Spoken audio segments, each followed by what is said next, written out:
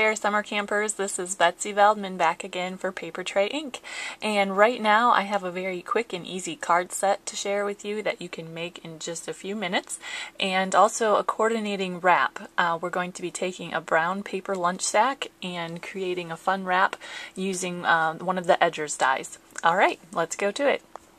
Alright, so I'm starting off with a set of white cards here, which I have pre-cut the bottom edge with the Edger's number 3 die. And then I'm going to be taking a strip of pattern paper. This is a 5.5 by 2 inch strip of pattern paper. And I'm going to be using the Harvest Berry die along with the Harvest Berry stamp set.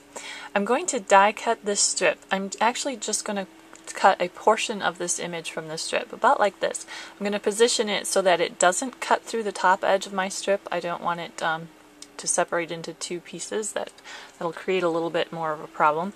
Alright, so I'm back. I have die cut my strip and I'm going to toss away that actual die cut, and we're going to be using the negative portion, what's remaining from this strip. So I'm going to go ahead and fold my card, and then I'm going to put a little bit of adhesive on the back side of this strip, making sure I get all of those little edges adhered securely down. Alright, so this is going to go right along the top edge of my card base.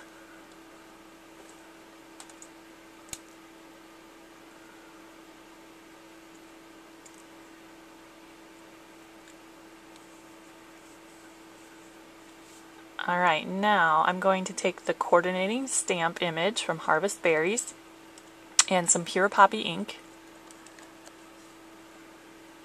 Just ink that up.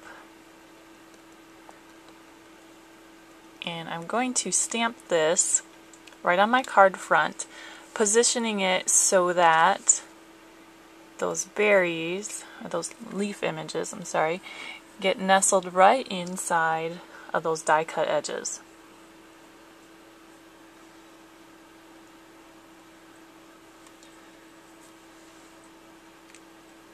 Okay, just like that. See how that nestles right inside that die cut? Just kind of a neat look, very quick and easy way, like I said, to create a card. Now I'm going to take a sentiment, and this is from Think Big Favorites number 16, I believe. And I'm going to ink that up with some classic craft ink. It's a With Gratitude sentiment. I know thank you cards are probably the most common cards I send anyway, so this is going to be a thank you card set, and I'm going to stamp that just right there, overlapping with that leaf image. And that's all there is to creating the cards. Very simple. And I'm going to make a set of these out of using some different colors of the pattern paper.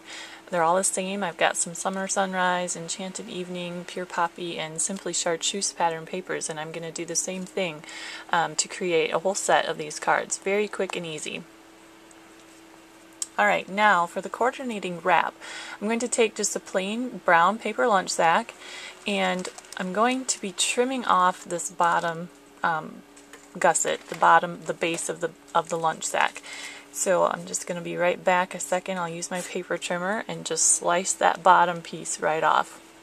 There we go. So that's what I just trimmed off with my paper trimmer.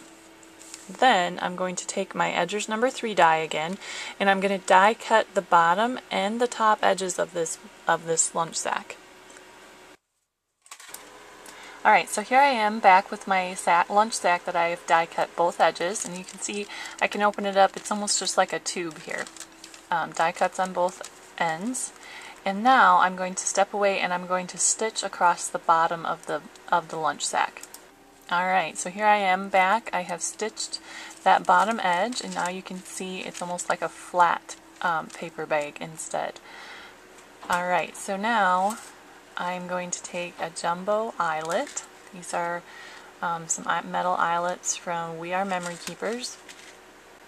Alright, I'm going to take my crocodile and I'm going to punch a hole in the bottom edge here, right above my stitching in the center of the bag, and then I'm going to go ahead and set that eyelet with my crocodile also.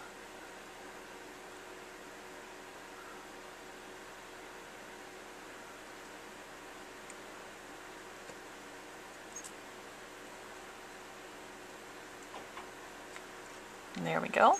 Okay. Alright, now we need to embellish the front of our bag here also. So I'm going to take a piece of white cardstock. This is a 5-inch wide by 6-inch long piece of white cardstock, which I have die cut the bottom edge with my Edger's number 3 die.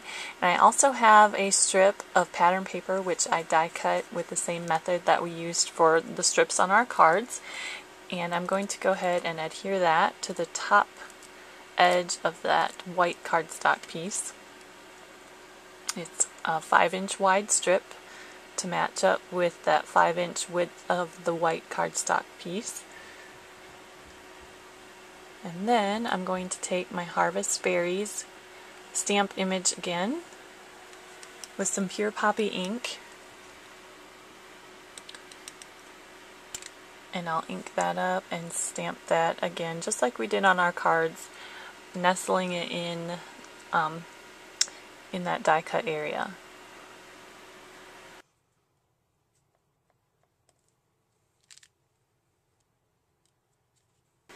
This time around when I did my die cutting, I also got that smaller leaf image, which is part of that single die. Both of those images are on the same die. I caught a little bit of that one as well, so I'm going to go ahead and stamp that image also. And I'm going to add a few more of the leaf images to my cardstock here. I'm going to add some summer sunrise kind of coming up off of the bottom here, and then I'm going to add some blueberry sky, and then I'm going to go ahead and take the tiny 3-berry image. This is also from Harvest Berries, and I'm going to stamp some of those randomly around with some Simply Chartreuse ink. And then I also have the Hand Stamped For You stamp. This is also again from Harvest Berries, and I'm going to stamp that with some Blueberry Sky ink.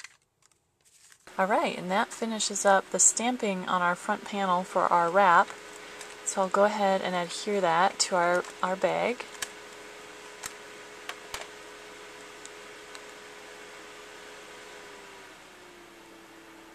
Leaving that top edge of the bag so that I can go ahead and fold that over to create a flap. And now you'd put your cards right inside there, and then you can fold that top flap over, and then we can thread some twine through the eyelet that we set in the bottom of the bag, and that can act as a wrap. It's kind of a tie to secure everything closed. So I'll go ahead and thread that through there. A really long piece of twine here. But we'll wrap that around there a couple of times.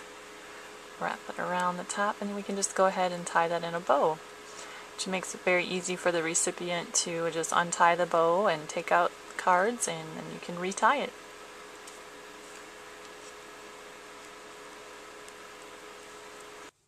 And there we have it, a very quick and easy wrap for a card set. Very inexpensive as well. So here is a recap of our card set and coordinating wrap. You could do this with all kinds of different dies and images and make some quick and easy sets to give as gifts. Alright, thanks for joining us. I hope you're having a blast with all the Stamp-a-faire activities. This has been Betsy Veldman for Paper Tray Ink. Have a great day. Bye!